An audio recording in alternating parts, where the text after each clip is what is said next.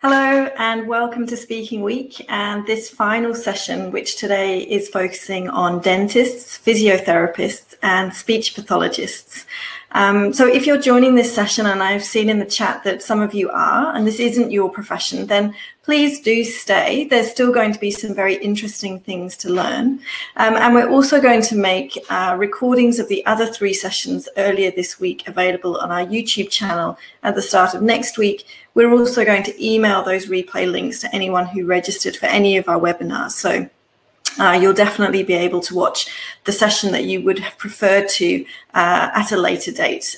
Or if this is the session that you wanted to see and you're unable to stay for the whole of the session, then it will also be possible for you to see the recording later.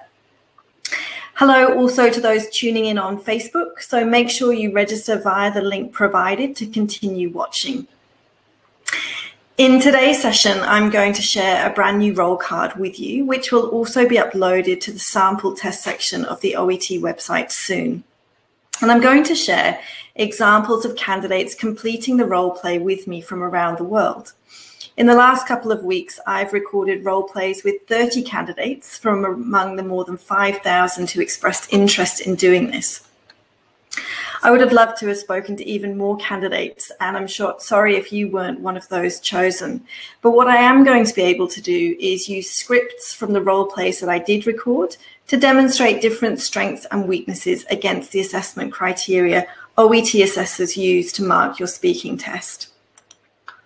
So from those of you filling in the poll that I asked, I can see that we've got a few of all 5 of those professions. So we've got a few physiotherapists, a few dentists, speech pathologists, as well as maybe one optometrist and a couple of podiatrists joining us today. So it's really good to see you. But just to reassure that if you aren't one of those professions, I think you'll still find today pretty interesting, especially the first part of the session, where I'm going to go through the speaking assessment criteria and give you some examples of what the assessors are looking for. So do hang around, and I'm sure you're going to find something of use for you.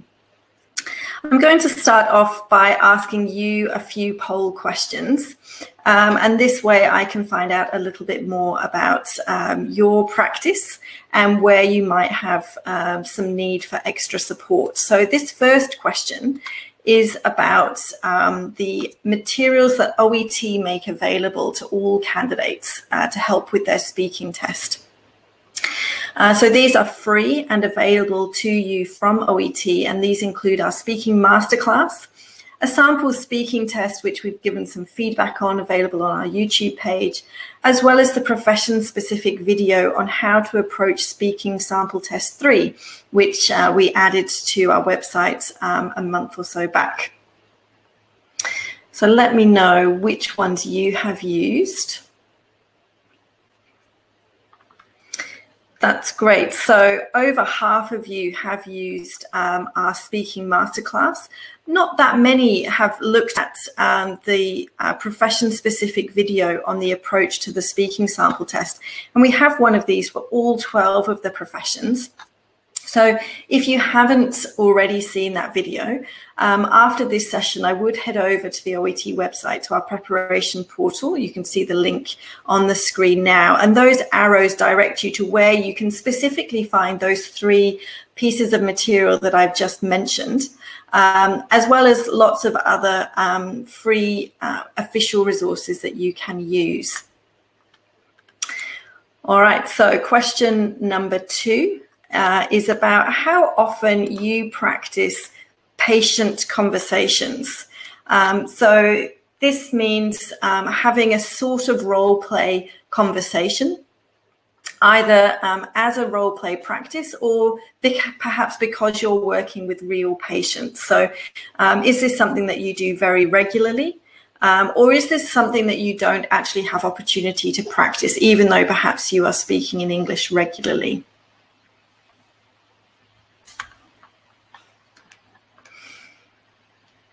All right, so the responses there are pretty even, although I would say that the most of you, 40%, are saying you don't have anyone to practice patient conversations with. So my advice there would be, if you are working with patients in English, and obviously you're really lucky in having multiple practice opportunities, but if you don't, there are still ways to practice conversations with patients without actually having a patient to practice with. And it just requires a bit of time from your colleagues or friends or family members. And in the video approaching speaking sample test 3, which I mentioned in the previous slide, I explain how you can do this even without having an official roll card to practice with. So that's another reason to check out that video if you haven't seen it already. And then my final question is about the speaking assessment criteria. So this one, and please feel free to be honest, this one is about whether you have, you're familiar with the speaking assessment criteria, or this is something that you have never seen, you haven't looked, so you don't really know what they are.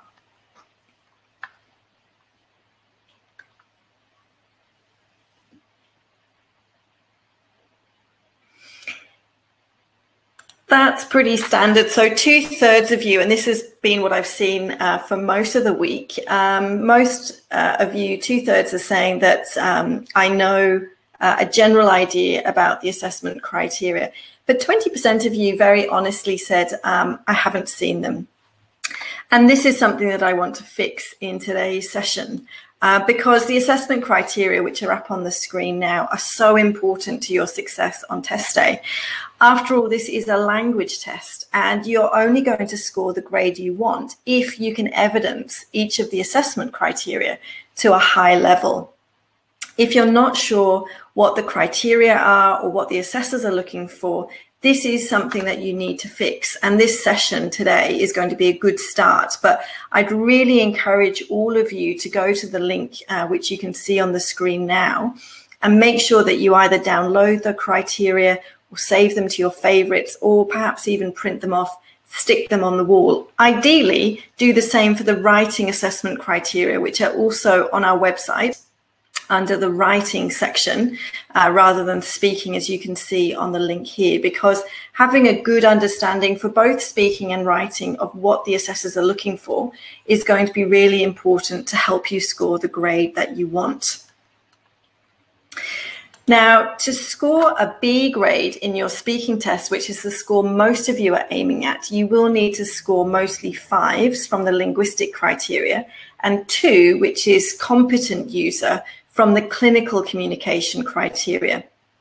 And I'm going to spend the next part of this session looking in more detail at what that means for your speaking performance.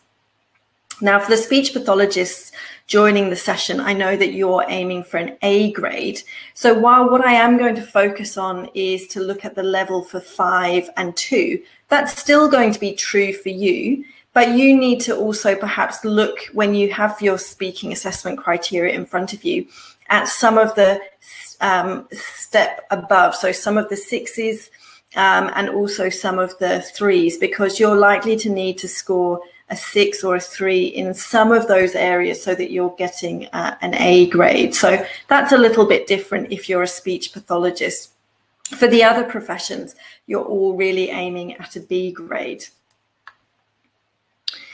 So let's go through each of the criteria in turn. So the first of these criteria is intelligibility, which means your speech is easily understood with what is called minimal strain for the listener. My best way of explaining what strain looks like is the expression you can see on the emoji on the screen, a sort of confused, puzzled look. But the patient or interlocutor might not always show this on their face. It would be a little bit impolite to sit there as the patient with that expression. So instead, they might have a neutral expression, but internally, their mind is going to be turning, trying to understand what you have said. Another indicator that there is strain is if the interlocutor doesn't answer the question as you expect. Perhaps they just say yes, This is something we do in English when we know we've been asked a question, but we haven't understood it, and we don't like to ask what you have meant. The other part of intelligibility is to do with your accent and pronunciation, and it's absolutely fine to have an accent. But if it's a very heavy accent or you have significant pronunciation errors for the task that you're completing, that would reduce your score here for intelligibility. So let's look at an example of intelligibility. So here it is a physiotherapist, and the physio is providing a summary of the patient's recovery process. Unfortunately, as you can see on line 4, a number of the words are unintelligible, partly because they are unfamiliar to the patient, but also because of the candidate's speed and pronunciation. This is something to be aware of, especially when you're using technical terms, which is what this physiotherapist was doing for those words. And in fact, the thing about technical language, as we'll probably touch on a little bit later, is are they actually appropriate to use in the first place, or do you need to change it into patient language? So for fluency, this means that you are fluent at normal speed, and any hesitation is due to the natural process of thinking and speaking at the same time. So you may occasionally repeat yourself or self-correct what you have just said, but the amount of this wouldn't confuse the patient.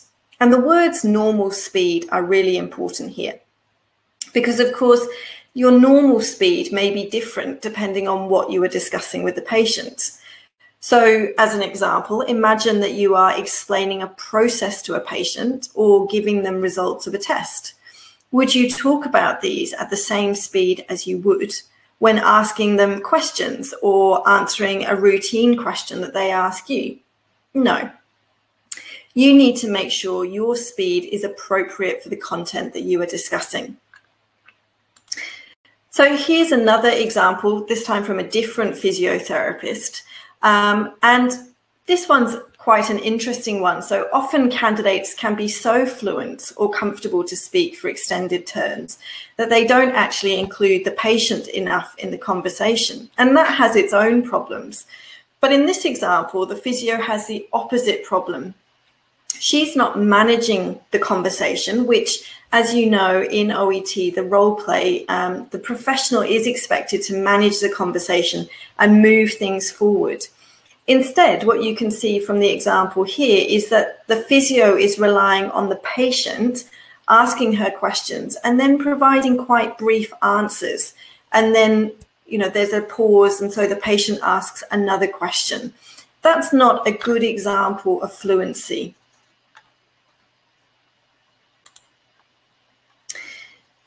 Inappropriateness of language, your level of formality, the tone of your voice, and the vocabulary you choose need to be mostly appropriate for the scenario you're discussing.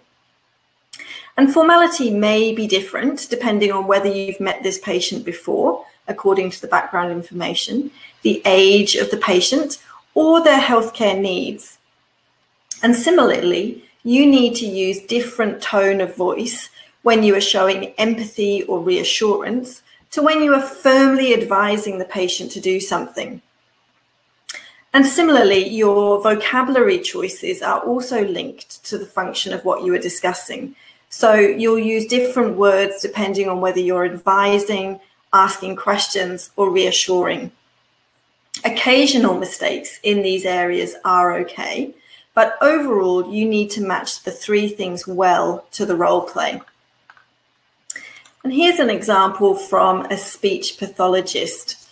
This speech pathologist has moments in their response when her language is very appropriate. So, for example, when she's explaining what some of the management strategies are in the middle of the response, including about one type of posture modification. But at other times, for example, on line 4, she uses technical terms the patient might not understand, such as vocal folds or larynx. Or a little bit later, she also mentions the word aspiration 4 lines from the bottom. And again, the patient may not be familiar with that word. And so to make it more appropriate, the speech pathologist should change those words into ones that the patient would be more familiar with, or perhaps check or define those words for the patient. In resources of grammar and expression, you are able to show the assessors that you can be flexible with English, that you have the grammar and vocabulary necessary for this situation and respond to the patient. And this means things like demonstrating different tenses, conditional forms, maybe phrasal verbs, the occasional colloquial or idiomatic phrase. But it's important that you don't think of them as a tick list that you can simply tick off when you have used them once per role play. Instead, like the images you can see on the screen, think of them more like a filing cabinet, which you download whenever you need them and as many times as you need them. Occasional mistakes are okay, but in general, they shouldn't prevent your meaning from being clear or the conversation from continuing smoothly. So in this example from the physiotherapist, despite the physio having quite a few errors and repetitions in their response, as well as one unintelligible word, his overall meaning can be followed by the patient. However, if the whole of his role play was like this, his score for this criterion would definitely be impacted. Let's look now at the clinical communication criteria, and there is quite a bit of misunderstanding about these. So compared to other English tests you may be familiar with, these are not criteria you will have been tested on before. You're used to demonstrating all of the linguistic criteria, which are the 4 criteria we've already looked at, and you'll have been familiar with those even before you reached testing standards. So for example, while you're learning English at school, for example. But not being familiar with these criteria is no excuse. They aren't weighted so highly as the linguistic criteria, so these ones are marked out of 3 rather than out of 6, but there are 5 of them, and it's pointless to throw away scores. Another misunderstanding candidates have about these clinical communication criteria is that they are assessing your medical knowledge. And this isn't true, probably because of the word clinical in the title. Candidates think this, but it's not true. These are communication criteria in a clinical context, or in other words, important communication skills which healthcare providers need, which are separate to the actual medicine that they are discussing. We're going to go through each of them one by one, so that should help you understand what I mean. So the first one is relationship building, and the ways you can evidence this is by starting the role play appropriately, perhaps using introductions where needed or a greeting, and then maybe establishing the purpose of the conversation. Showing respect for the patient and their situation, as well as not judging their opinions or attitude towards their health, is also important, even if part of your task is to try and change that attitude during the role play. You also need to show empathy for the situation the patient describes or what they tell you, both in the words that you say and in the tone of voice that you use in your responses. These approaches to the conversation will then help the patient feel like you are on their side, that you understand them, and that you will work with them as a team to address their health needs as best you can. Here, in this example, the speech pathologist starts with a friendly greeting to the patient and an open question to hear from the patient what the reason is for their visit.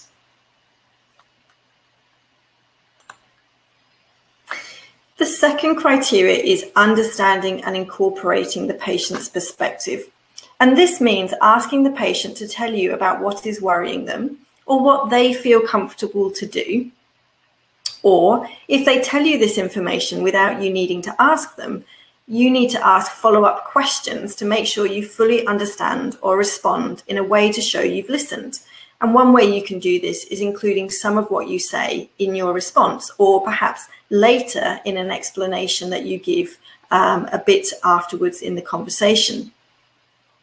It also means noticing how the patient answers your questions or tells you information. Do they use language to show they feel uncomfortable, anxious, or embarrassed? Or perhaps do they use words that sound like they agree, but from the tone of their voice show that they don't really? So, for example, maybe, or I suppose so. Here, in this example, the patient is telling the dentist that they don't like the idea of the treatment that the dentist has suggested. And the dentist explores why this is the case by asking the patient to explain why they feel this way, and then include some of the patient's response in their explanation about the other option there is, but also why the first suggestion is the better one. So the patient says when they explain, it sounds painful, I don't really understand it. And the dentist picks up on the pain in the second part of her second response. So everybody is afraid of pain during dental procedures. I can reassure you that I will numb the area.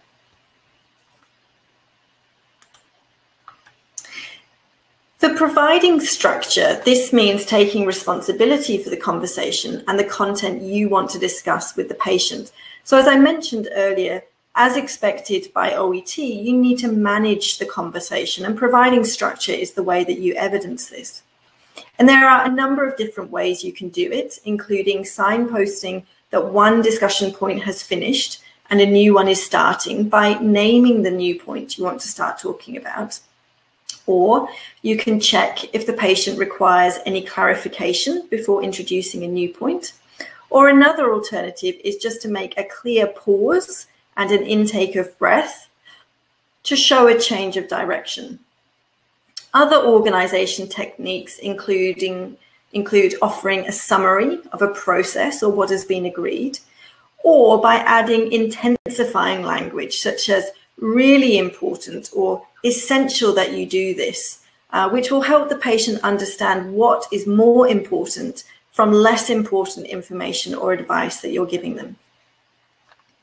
So here, the speech pathologist is providing a summary of what she and the patient have been discussing, which was actually whether the patient should have speech pathology or surgical measures. She mentions, just to recap, to introduce her summary. And this is a good point to mention that you can provide a summary in the middle of the conversation, as this speech pathologist did, and that can be an effective way of completing one task. A summary doesn't just have to be something that happens at the end of a conversation. In information gathering, these skills are all about assisting the patient to be part of the conversation.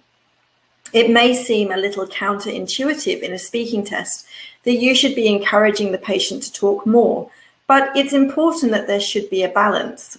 Of course, it's rare when we are speaking to another person that we do all the speaking and they do all the listening. In real life, and certainly with patients, speaking is a two-person process, and we can complete the conversation more effectively if the other person is actively involved in it. To do this, you need to give the patient opportunities to speak by asking open questions first, so they tell you the situation in their own words before then clarifying what they've told you using closed questions. You also need to, when they are speaking, show that you are listening by not interrupting and providing encouragement through sounds like, uh-huh, right. And then responding using some of what they told you or giving a summary of what you have understood. It means making sure you've understood what they said by asking for clarification when it's unclear, or as we looked at before, when their words suggest one thing but their tone means another. It also means avoiding asking compound questions, or in other words, 2 or 3 questions in one. And I've got an example for you for that on the next slide. But just before we go to that, you should also avoid leading questions, which suggest the answer to the patient rather than letting them answer it in their own way. So, for example, you have had this pain before, haven't you? It's really suggesting that the patient is going to answer yes. You're feeding them the answer before they've given it, or without giving them the option really to choose their own answer. So as I mentioned, this speech pathologist does the right thing by preparing the patient that she wants to ask her a few questions, but then she asks compound questions, which is something that should be avoided. So you can see that she says, can you tell me a little bit more about the problem? How has it affected your daily life, the difficulties you face, or when it has started? And that's quite difficult for the patient to respond to. They don't know which one to respond to first. And so it can give them that sort of strained look that we talked about earlier in the session. And the final clinical criteria is information giving. And by contrast to information gathering, this is about how you speak and provide information in those parts of the conversation where you need to do this. So, for example, when explaining options, giving advice, and so on. But it's also still focusing on how you include the patient in these sections. So, for example, by finding out how much the patient knows already about the topic, so you're not giving them unnecessary information. Checking the patient has understood and that you've provided sufficient detail for them to feel clear. And asking them explicitly if they feel comfortable with what you have said, and if not, to feel safe to share their concerns with you. Pausing is really important here. And you must remember that the situation you're discussing with the patient is likely to be the first time they've heard it. And if you rush through everything, they're going to miss important details or just end up feeling worried and confused. So watch their face. This is a good indicator of whether they are relaxed because they are following what you're saying, or feeling stressed because you're providing the information too quickly. Here, the physio is providing some reassurance about the patient's recovery, and at the end checks that what he has said is clear so that he can provide further detail if needed. So this is a good example of giving some information, including some reassurance, and then to check, is that clear? Does the patient need more detail at the end? So now we've gone through each of the assessment criteria with some examples. I want to share with you 5 top tips that came out of completing the role plays in the last couple of weeks with those 30 candidates. So tip number 1 is how you start the conversation is really important. If you're not clear, you should definitely ask during the preparation time.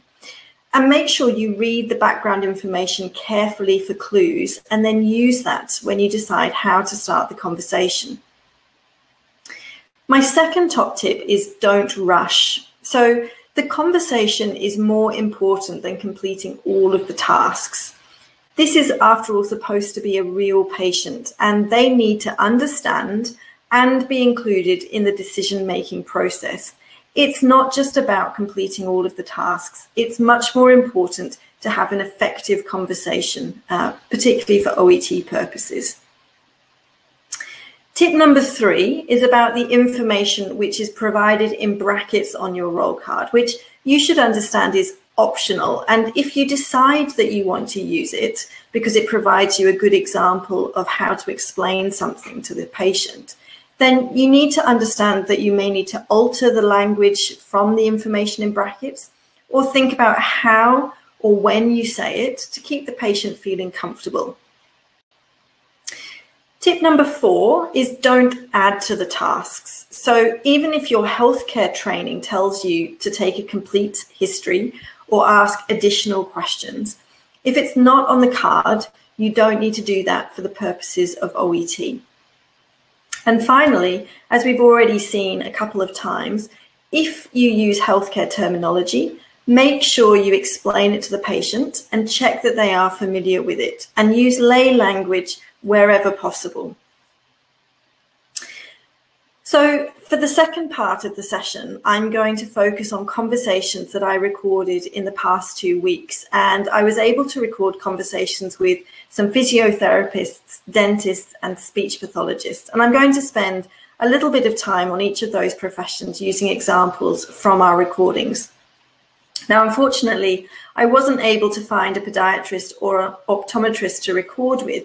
So if you are one of those professions today, hopefully you can still learn from the general advice that comes with the examples, and you will still get your own roll card to practice with from our sample test page, which will be available on Monday on the website. And also we're going to email to all candidates that registered during today. So I'm going to start with the speech pathology card, and I've picked out some important details on this slide here. You can see highlighted.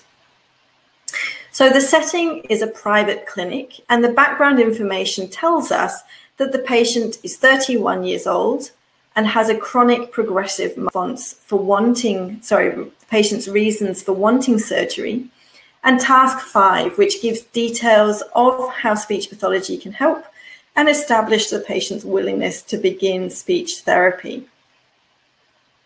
So to complete task 1, which is to confirm the reason for the patient's referral, a fairly simple question could be used. So as an example, can I just confirm your understanding of the reason for your visit today? Or perhaps you could be slightly more direct. For example, I can see from your notes that you've been diagnosed with swallowing difficulties, or what we call dysphagia, and that's why your doctor has referred you. Is that right? The 3 speech pathologists that I recorded approached this task quite differently, and you can see them on the screen now. But the first one is a little awkward. She struggles a little bit to phrase the question, trying to find out from the patient what the reason for her referral is. And number 3, the bottom right, actually talks about the patient's ALS diagnosis rather than the dysphagia. So that's also a little bit confusing. The second speech pathologist, top right, is most successful, but doesn't actually allow the patient an opportunity to confirm this is the reason for her visit. And then for the second part of task 1, you can see that all of the speech pathologists managed to ask some questions to find out more details about the problem. So that was fine for all of them. But you'll remember that I pointed out that number 2, top right, does use those compound questions, which you should really try to avoid. For task 2, 2 of the speech pathologists did this quite successfully. So this was to explore the patient's reasons for wanting surgery. So the first speech pathologist on the left validates the patient's thinking. A lot of people do think, but then presents her opinion. And the truth is that a lot of exercises, a lot of speech pathology related practices can also bring a lot of change. And she finishes her response by asking the patient why she is keen to have surgery, which I have to say is a good technique, and it's a good way to include the patient's perspective. It's quite a good idea when you're trying to find out from a patient why they don't want to do something, to actually ask them, why is that you don't want to do it? Or can I ask why you're not keen for that suggestion? The speech pathologist on the right comes at it slightly less directly by starting off explaining the breadth of work that speech pathologists do before going on to explain why surgery is not preferred. The other speech pathologist, though, wasn't so successful with this task. So she misses the patient's question, which is, I wasn't sure why the doctor referred me to a speech pathologist. And instead of doing this, provides an explanation of the adaptations that she can work on the patient with. And confusingly, she finishes her response by saying that they will have to start preparing the patient for getting surgery.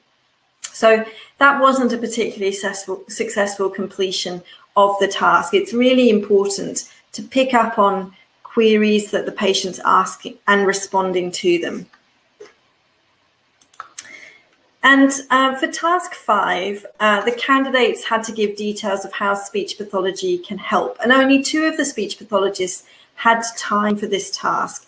The other one had spent a little bit too long building up a history of the patient's condition, which had actually been given in the background information, and it wasn't one of the tasks.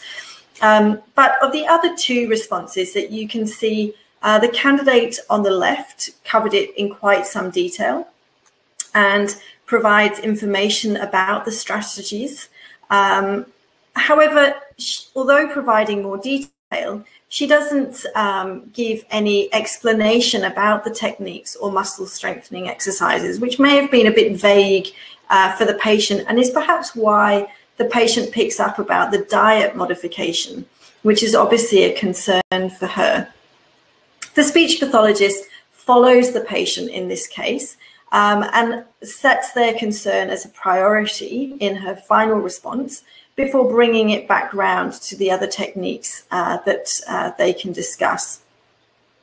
The speech pathologist on the right was probably running out of time a little bit here and provided the details as a list, which were in appropriate language to the patient. So it was an okay start to this task, and if they'd had more time, would have been good to see how she built those out into more detail. Let's move on now to dentistry. So here on the dentistry card, you can see that the setting is a suburban dental clinic, and the background information tells us that the patient is 22 years old and a semi-professional basketball player who has tooth pain from his or her upper left lateral incisor. It says that you've just examined the patient and found that the tooth is loose and that there is swelling and inflammation of the gums indicating infection. There are 5 tasks again on the card, and I'm going to focus on task 1, explain the findings of your examination. Task 3, give information about alternatives to root canal therapy and recommend root canal therapy. And task 5, which is explain the recovery process and establish the patient's consent to get an X-ray taken.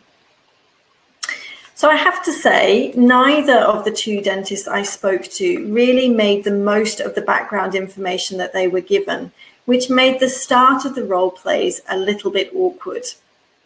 So remember, as we just saw on the roll card, it said that you have just examined the patient. But we can see that the dentist on the left starts by asking or saying, sorry, nice to meet you. How can I address you? How can I help you today? Which isn't a good match for when the roll card says you've just examined the patient. The second dentist was slightly weaker still, because this dentist started off by saying, how can I help you? But then also said, can I have a look at the tooth, rather than mentioning that the examination had already happened.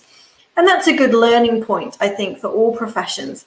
If it says in the background information that you've just completed an examination, then you don't have to make mention of it as something, can I do it now? It has already happened, and so you can refer to it in the past tense. For task 3, I want to get your opinion in the chat box. So this task was to give alternatives to root canal therapy and recommend root canal therapy. So the 2 different dentists, have a look at how they manage these and let me know whether you think the left option or the right option was more successful in giving alternatives to root canal therapy and recommending root canal therapy. Which one do you think was better, left or right?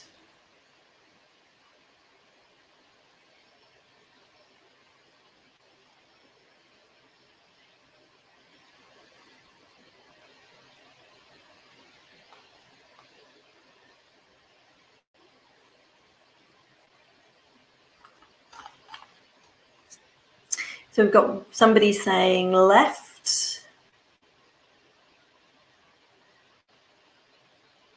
Anybody else want to suggest? Yeah, someone else is saying the left one, left. Yep.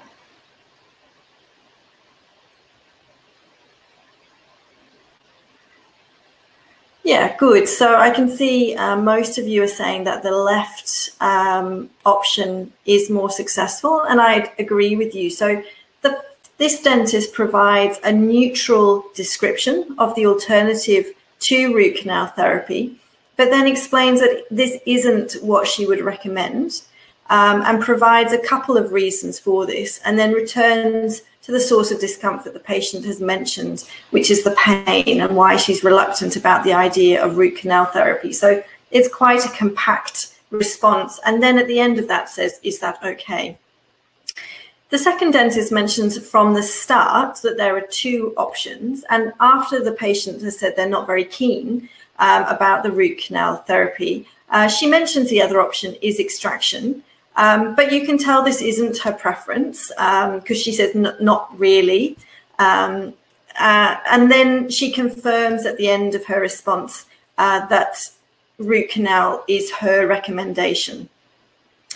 This dentist lacked a little bit of confidence and fluency. She was still quite new to OET, so the shortness of her responses made this a little bit less successful completion of this task. Finally, let's have a look at task 5, and we can see something similar here. The dentist on the right is really relying on the patient to ask questions for her to respond to, rather than leading and managing the conversation, which we saw in providing structure. One of the assessment criteria is really important. The dentist on the left again covers the task quite neatly, explaining the recovery process and giving details which the patient would want to know. So for example, you will feel some pain, but I will give you some painkillers. Try to avoid quite hot food. So very kind of patient-centered information. And then at the end, gathers the patient's consent to take an X-ray. So let's also look at physiotherapy. So for the physiotherapy task, the setting is a hospital outpatient clinic, and the background information tells us that the patient is a factory worker who sustained a twisting injury to their lumbar spine 2 weeks ago, and that this is a follow-up appointment to check on his or her progress with the exercises you prescribed. Again, as is pretty standard for OET cards, there are 5 tasks, and I'm going to focus on task 1, find out how the patient has been managing with the exercise program. Task 3, explain the purpose of these review appointments. And task 5, resist giving a timescale for recovery and establish the patient's willingness to do the exercises. So a bit like the dentists, neither of these physiotherapists did a great job of making use of the background information. So both physios introduce themselves to the patient rather than saying something like, "Hello, it's good to see you again." Their second question in each case, on the left, "How are you?" or on the right, "How are you feeling today?" is more appropriate. But remember that the roll card said this is a follow-up appointment, so introductions wouldn't have been necessary here. The physio on the left also did a better job of showing empathy for the patient's reasons why they hadn't done their exercises, although I'm really sorry to hear that isn't probably the most natural response to what the patient has said. Possibly something like, "That's a shame, but I understand that it's hard to exercise when you're in pain," would have been a bit more suitable here. He also didn't seem to understand the patient's response, because he asked almost the same question again at the bottom of his part on the left. But the second physio didn't really show any empathy at all. She did say, "I'm so sorry to hear that," but she says that more than once. And you can see also after the patient said that their back was sore and they were worried about doing more injury, she just says, "Oh, I see," which isn't really showing empathy and consequently sounds a little bit unfriendly.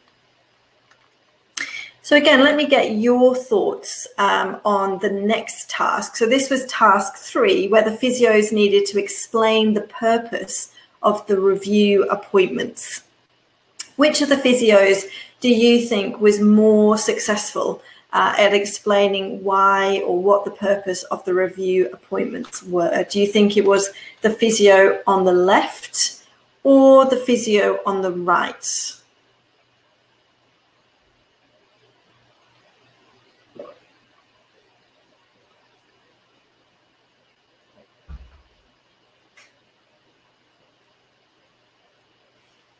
What do you think?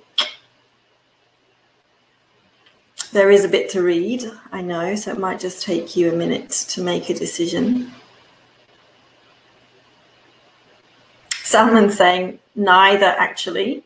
Okay. Feel free to share an explanation why you think either left or right is better. We've got a couple of people saying I think the right one is better. So Salman's saying, I don't think either of them explained it enough. Okay, thank you for that. Someone else coming in for the right. Yeah, a couple of you are saying the right. Yeah, so I would say probably neither of them were 100% successful. So the physio on the left go sort of straight into an explanation of the different exercises. Now, sometimes physio cards will have this as a task to talk patients through an exercise. But on this card, the task was to explain the purpose of the review appointments. And in brackets, some suggestions of what to talk about were provided. And one of those suggestions was demonstrate exercises. So the physio just needed to say that they would do this, that they would demonstrate the exercise, but instead the physio at quite some speed just launches into an explanation of what the exercise was, and that was quite difficult to follow as the patient. And also things like a supine position, is that very familiar to patients? Perhaps on your back would be much more familiar and friendly to use. The physio on the right, again, was giving quite short responses, which didn't make the conversation feel particularly comfortable. And she could have done with elaborating on her explanation a bit more, and that would have also demonstrated better fluency. So you can see in her first response, she says, I'm going to demonstrate some exercises and I'll make sure you're doing them in a good way. It's a good answer, but it could be better if, for example, she'd said, I will demonstrate them to you while you watch me, and then you will try the exercises while I talk you through them and check your technique. So just adding a little bit more would have improved that response on the right quite considerably. And for task 5, which was to resist giving a timescale for recovery and establish the patient's willingness to do the exercises, the physios approached this quite differently. The first physio certainly resists the patient's first question about timescale in her response. We'll see, and I will tell you later. But when the patient pushes her to give a response, she then sort of crumbles and just says, oh, it will take around 2 weeks, rather than just sticking with the explanation of it will depend on patient to patient, which would have been more in keeping with the roll card. The second physio is more reassuring and explains the steps to recovery without giving an exact timescale. So I would say that's better, that first part, but unfortunately, the second part of his explanation is quite difficult for the patient to understand. So the first part, to resist giving the timescale, he did quite well, but the second part was more confused and less successful. All right, so having now looked at some real candidate responses to the different roll cards, in summary, every candidate is going to have different strengths and weaknesses, and that comes to an extent from the different ways we speak. It's quite a personal thing, the way that we talk and interact with other people. So it's absolutely natural that different candidates would have different strengths and weaknesses and would approach tasks differently. There isn't one perfect way to communicate information. What is important is that you evidence the criteria, so to make sure that you have an understanding of what the assessors are looking for is a really valuable part of your preparation. I can't really stress that enough. So making sure you're regularly looking at the assessment criteria and the level that you are aiming for, to make sure that you are demonstrating those things is really critical to your success. Remember that OET is a language test, so you're not being judged on the accuracy of the medical information you provide, just the way that you communicate it in English. And finally, to remember that your assessment is across both role plays. So you do have the opportunity to make up for some weaknesses in the first role play when you're completing the second, or if you were weaker in the second, but were stronger in the first, it could still balance out for you to get the grade that you're looking for. So for the last 9 minutes, I'm happy to answer some questions that you might have about speaking, perhaps particularly if you're one of the professions that I was focusing on today, but I'll also ask general speaking questions that apply to all the professions. Just to start off, I can see several of you have mentioned about wanting to have a recording either of today's webinar or one of the previous webinars. So anyone who registered for one of the webinars this week will be receiving replay links to those webinars via email. And we'll also be making the webinars available to you on our YouTube channel next week. Salman says, how much do grammatical errors matter in speech? So if you recall earlier in the session when I was looking at resources of grammar and expression, I was able to say that obviously some inaccuracies are fine, and some amount of self-correction or hesitation won't impact your score. But the assessors are looking at your performance overall. So if overall your grammar is a bit of a weakness, you're making multiple mistakes, or perhaps you're showing only limited variety and flexibility with grammar, that can impact your score. But they're certainly not counting how many mistakes you're making. They look at your performance overall across both of the role cards. Jason says, are the tasks going to be provided to us for the test? So yes, that's absolutely right. When you take your test, either on paper, at a venue, or via computer on Zoom, you will have the role card that you that you complete throughout the time of the role play. So for the preparation time and the 5 minutes of the role play, you have that role card to refer to. Christine says, will the interlocutor recognize when I use US terms and phrases? My feeling is probably yes, particularly if you are taking the test in America. But even if not, provided they're something fairly patient-centered, they will understand it. Technical terms, whether it's an American technical term or a British Australian technical term, is still going to be less clear to patients. So I would encourage you to use lay language or patient language wherever possible.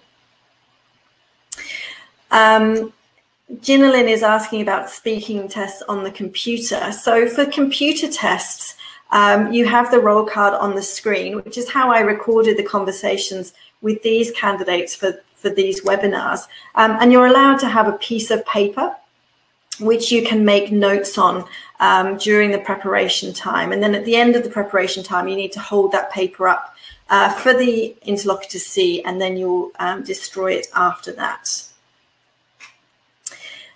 Che is saying, if the time is up and I haven't finished, what should I do? Keep talking to finish the conversation or stop immediately? It's a good question, but you should just stop. So the assessors have to, the interlocutors have to end the conversation once you've reached 5 minutes. And at that point, if you try and continue talking, they will just ask you again to stop.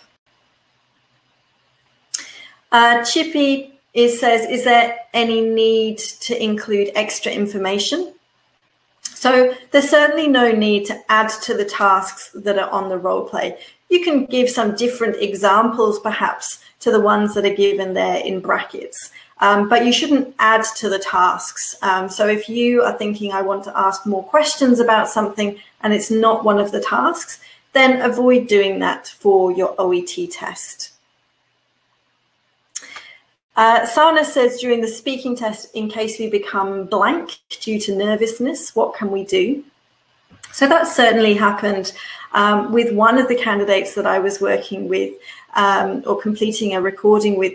She lost the word that she wanted and she couldn't quite think of what the word was. And so you could see her sort of hesitating and stumbling a bit. And then she came up with an alternative way of saying it. So that's exactly what you should do. It can happen, obviously, particularly in a pressurized situation, that you do go blank, you forget what you want to say. If you really can't think of a word, the best thing to do is to say, sorry, my mind's gone blank, let's move on to the next task and I'll come back to it, which is something that we could do in real life, because even when I'm having a conversation not OET related at all, there's a possibility that I lose the word that I'm thinking of and I have to come back to it.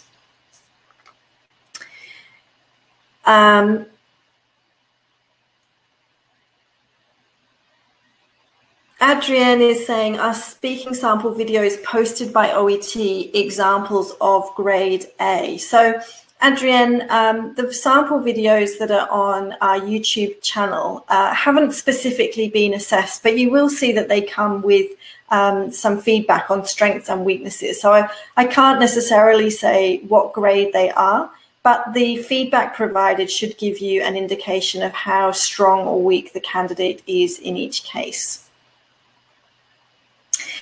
David says, if there are 5 tasks, is it okay to intentionally not include some of the tasks?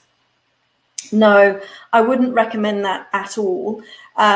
You need to move through the tasks in order. It's fine if you don't have opportunity to complete all of the tasks, because as I said earlier, it's more important that you have a successful conversation than you complete all of the tasks. But you shouldn't intentionally skip any. That would be considered a sign of weakness to the assessor that you had missed one out. And they might have to assume that you didn't have the language to complete that task because they don't have opportunity to find out from you what was happening. So move through the tasks in turn and don't worry too much if you haven't had time to answer all of the tasks.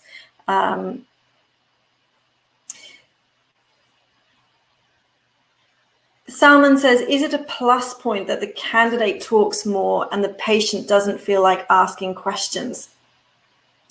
Not necessarily. I wouldn't say that it's a plus point. As I've mentioned a couple of times, you as the healthcare professional must manage the conversation. So if the patient isn't asking very much, then you may provide more explanation. But you should always keep checking with the patient. Did you understand? Can I clarify anything for you? You seem a little bit quiet about what I've said. Does anything concern you, or something like that? So you should still be showing the assessor that you're attempting to include the patient in your conversation.